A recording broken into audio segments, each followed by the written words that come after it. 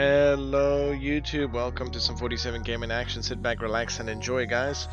So let's just talk about last Epoch, what's happened the last couple of days, talk about the build, talk about items, passives, all that good stuff. So let's get right into it. So last Epoch did a phenomenal job with the launches league. Compared to last league, I feel last league was a bit of a, we're talking 1.0 this time.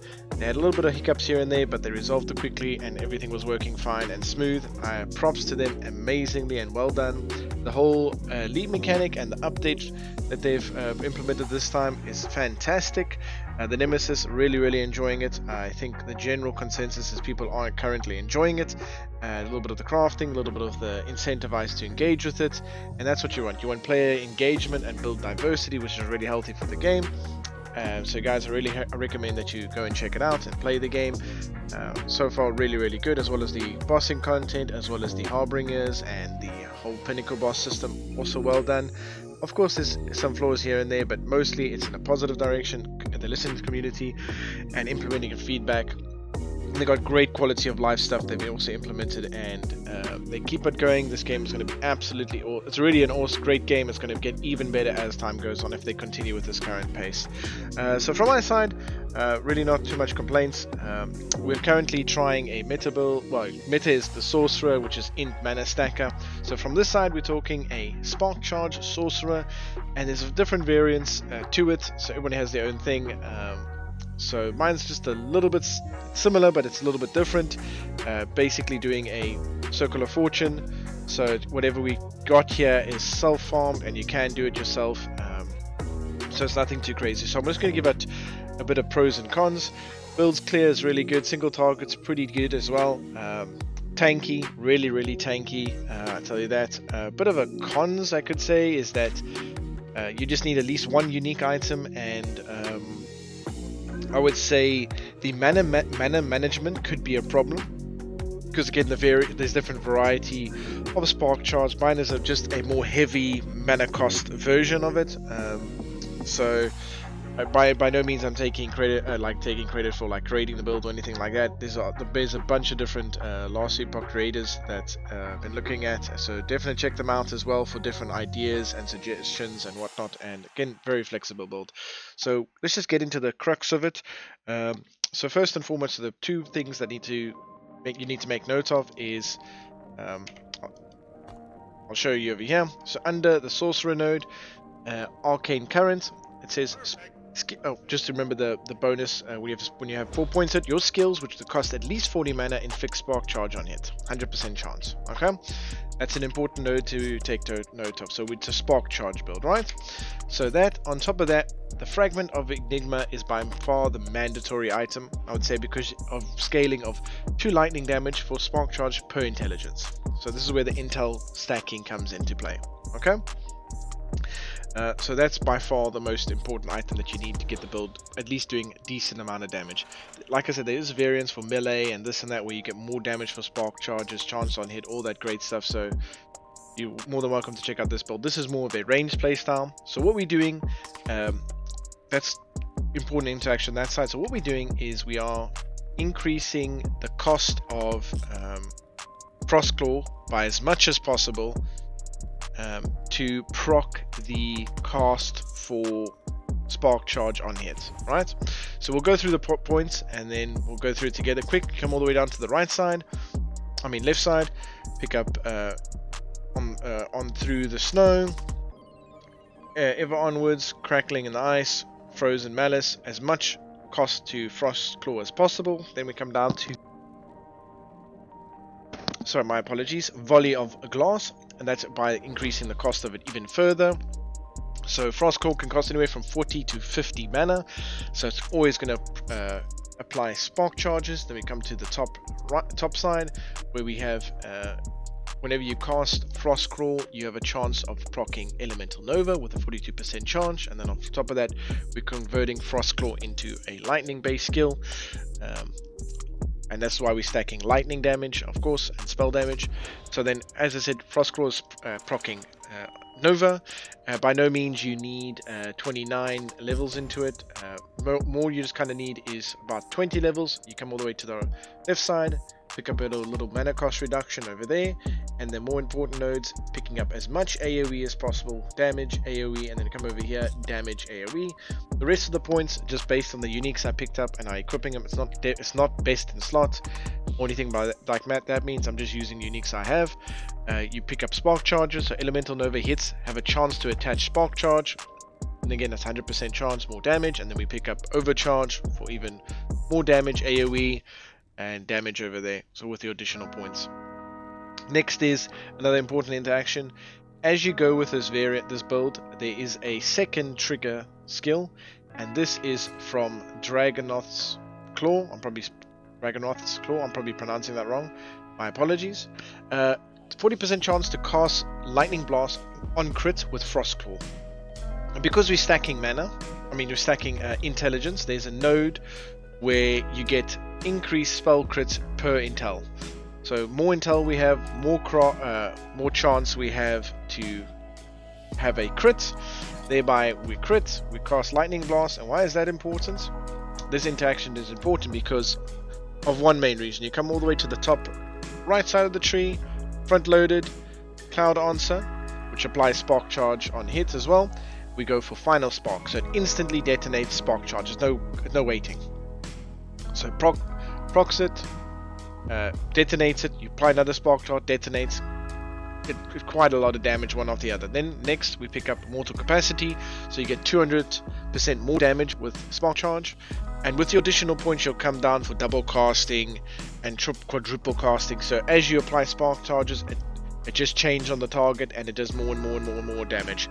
From there you come down to the bottom right side, continue going for more change, and Lightning Blast can chain back to the first target. Great ability as well.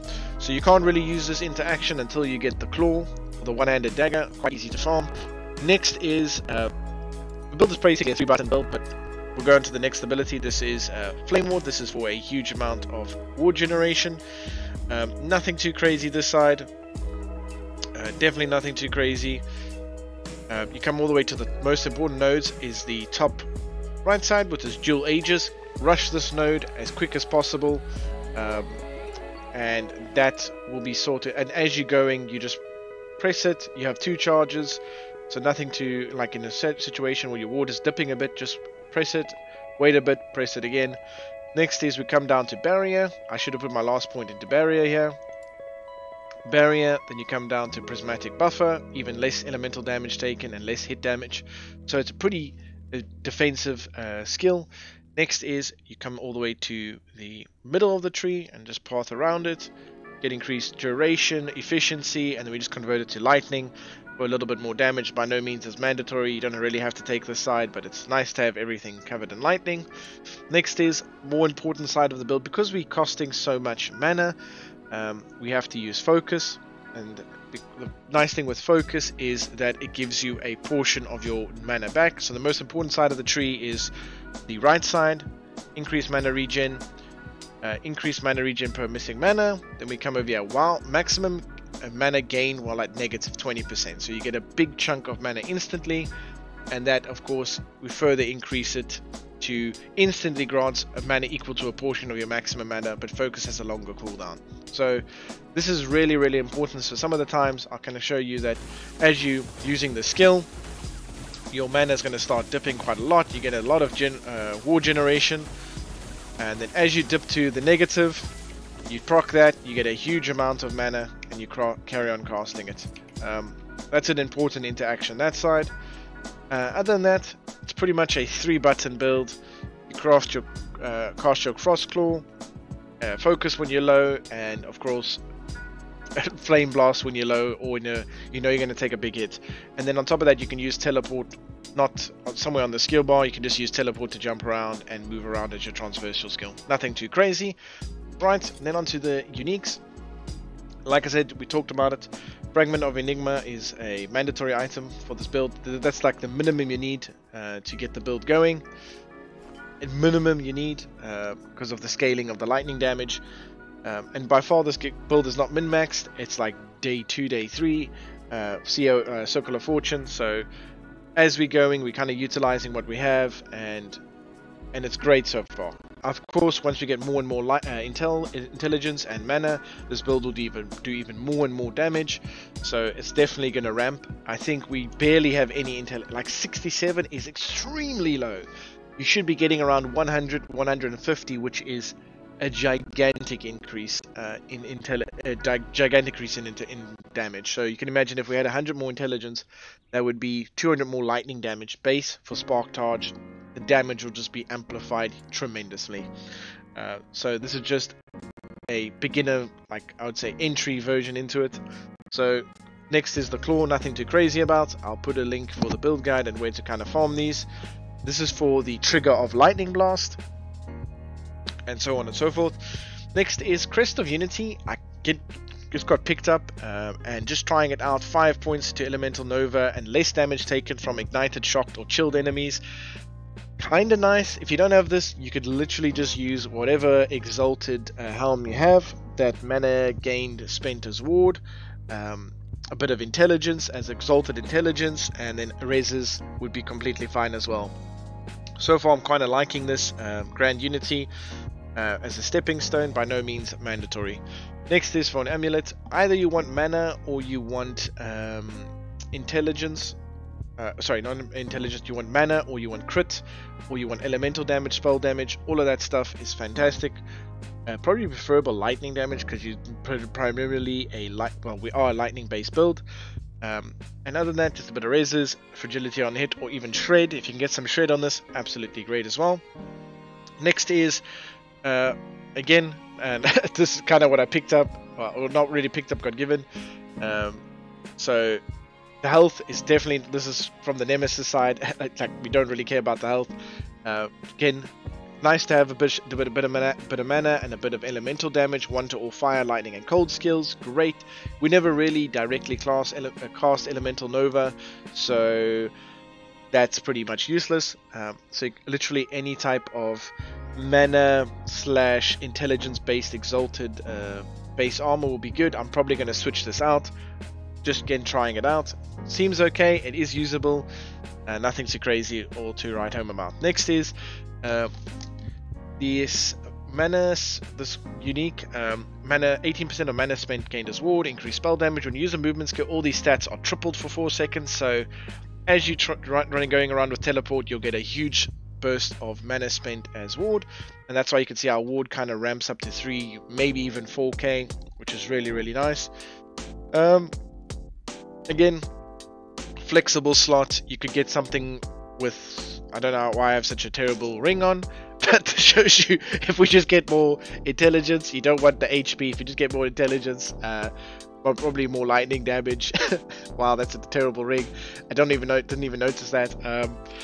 My goodness, crit strike. I might even use something like this, a crit strike on it as well.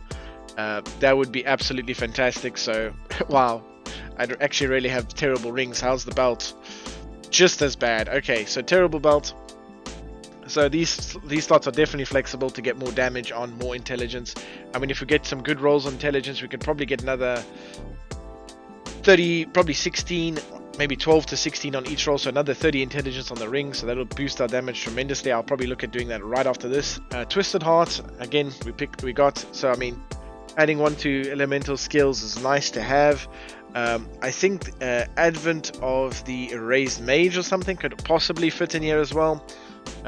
Again, it's very flexible, so by no means necessary. Something that you want spell damage, crit, mana, very flexible slot.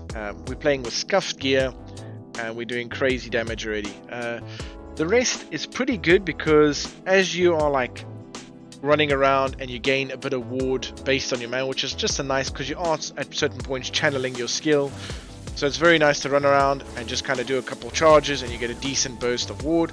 Provides a decent amount of reses all over. Great pair of boots. By no means mandatory. Very nice.